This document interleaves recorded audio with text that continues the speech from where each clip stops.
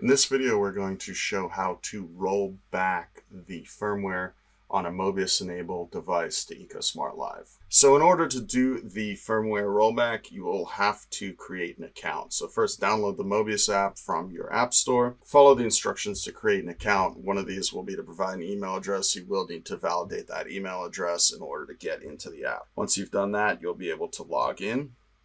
Logged in, you will be prompted to create a tank.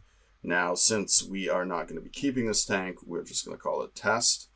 And from here, the next part of the wizard will be to pick the equipment that you would normally add. If you already have the equipment in a tank in Mobius, you'll need to remove it from the tank and follow these steps, either through the adding equipment wizard, or if it's your only piece of equipment, by removing the tank and creating a new tank will also get you to this screen. So once you're here, we're going to pick the piece of equipment that we want to revert to ESL. So in this case, I'm going to pick this Vectra S2.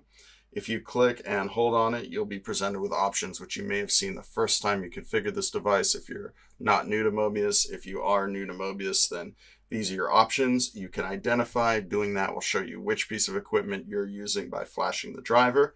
You can update it to the current version of the firmware, or you can downgrade it. Now, downgrading it is what will return it to ESL. So if we just click on that, then it will remove the Mobius firmware and reinstall the EcoSmart Live firmware. This is going to take some time, and you should keep your device open and near your driver so that it will perform this operation and complete it. During this period, you will see the lights, the indicator lights on the quiet drive driver, if this is a VorTech or a Vectra, flashing. So the potentiometer knob will change different colors. Lights above the mode set and option power button will flicker white. This is indicating that the firmware is being rewritten on the device and that everything is proceeding as it should be. Now, once it's finished, it will give you this notification that everything's complete.